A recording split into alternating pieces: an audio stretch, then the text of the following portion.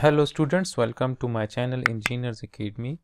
Kindly like my videos if they help in your learning.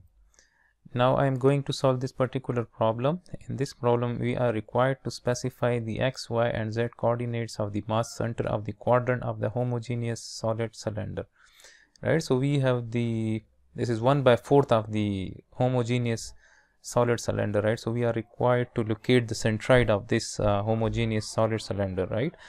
So if we consider a plane of symmetry, right? So if we pass a cutting section or a plane at the mid length, at the mid of this 240 mm, right? So then that plane of symmetry will divide this homogeneous solid cylinder into two equal parts, right? And this plane of symmetry will be at a distance of 240 divided by 2 along the y-axis, right? So now if we consider that this pink is that plane of symmetry, right? So the centroid will lie on this plane of symmetry, right? So let's say that the centroid is somewhere here. Let's say that this is the location of that centroid. Let's say that this is that point C. So now the coordinates of this centroid will be, we can say that this will be this along the z, right? So this length will be, we can say that this length will be z bar. This length will be minus length will be minus x bar, right? Or we can say that this is x bar, but it is in the negative direction, right? So let me write that this is x bar and this will be y bar, right? So now we can say that the centroid coordinates x bar, y bar and z bar, right? So now from the plane of symmetry we can conclude that y bar is equal to half of this length, right? This 240. So we can say that y bar is equal to 240 mm divided by 2. So this is plus 120 mm, right? This is in the positive y direction, right? So now we know y bar. So now we have to locate x bar and z bar, right? So for locate the x bar and z bar, we can only consider this geometry, right? This quarter circle, right? So now if we consider this quarter circle, so we can locate the centroid of this quarter circle, right? So that will give us that this point, right? So let's say that this is that point, right? Let's say that this is that C dash point, right? C dash. So in sample problem we have determined the centroid of a given sector from this vertex, right? And that formula for this length is this length. Let's say that this is the location of this C dash from this center, right? So let's say that this length is, let's say P, right? So I can say that this P length is equal to 2 divided by 3 or sine of alpha divided by alpha. We have already determined this, right? So I have already done one tutorial on this, that how we determine this distance for a given sector, right? So I will give the link of that video in the description. So this is that sample problem that I have already done, right? So this is 2 divided by 3 or sine of alpha divided by alpha, and this alpha angle is the angle of the symmetry, right?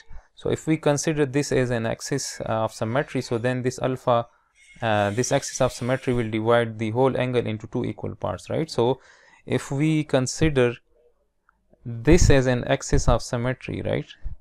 So then this will be our alpha and then this will be our alpha, right? And since this whole angle is the quarter circle makes 90 degree and 90 degree in radian is pi divided by 2. So this means that alpha in this case is pi by 4, right? Pi divided by 2 divided by 2. So this is pi divided by 4.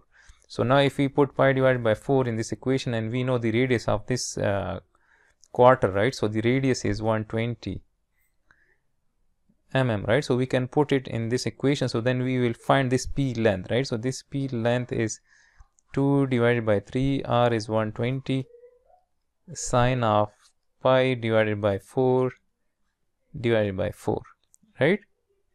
So this we can find it is a 2 into 120 into sine of, the calculator need to be in radians, right? So this is pi by 4 and divided by, this is also pi by 4, right? This is pi divided by 4, right? This is sine of alpha divided by alpha, right? So this is a 3 into pi divided by 4. So this gives us 72, right? So let me write that this is 72.03, let's say 72.03 mm, right? So now if this is that p length, so then this angle is 90 divided by 2, so this means that this angle is 45, right? So then if I represent those axes here, right, so then our x-axis is in this direction, right? This is our positive x. If we look into this quarter circle from this direction, and this is our z-axis, is right? So then this is p. So this angle is 45.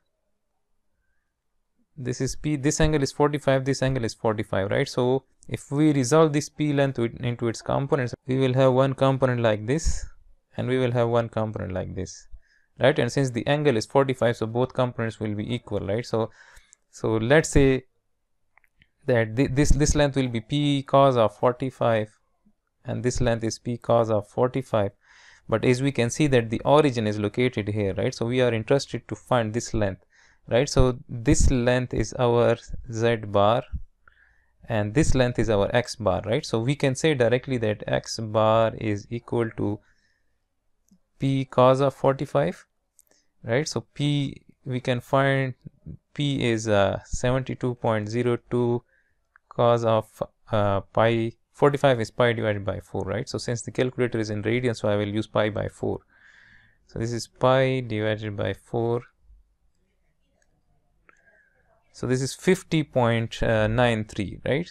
So x bar is 50.93, and since the positive x direction is in this direction, so this length is negative. So I have to write this as minus 50.93. And similarly, if this is our z bar, so then we have to subtract this length, right? This is p cos of 45, right? So then we are interested to find this z bar. So then z bar will be equal to the radius. This whole is the radius, right? So radius minus p cos of 45 degrees, right? So radius is 120 minus p cos of 45 is 50.93, right? So 50.93. So now 120 minus 50.93. So this is 69.07, right? So this is 69.07 mm, and this is also mm, right? So now we can say that the coordinates of the centroid are, so x bar is, we can write that x bar is minus 50.93, and the y bar is this plus 120, and the z bar is 69.07, and all these are in mm, right? So these are the coordinates of the centroid of this homogeneous solid cylinder.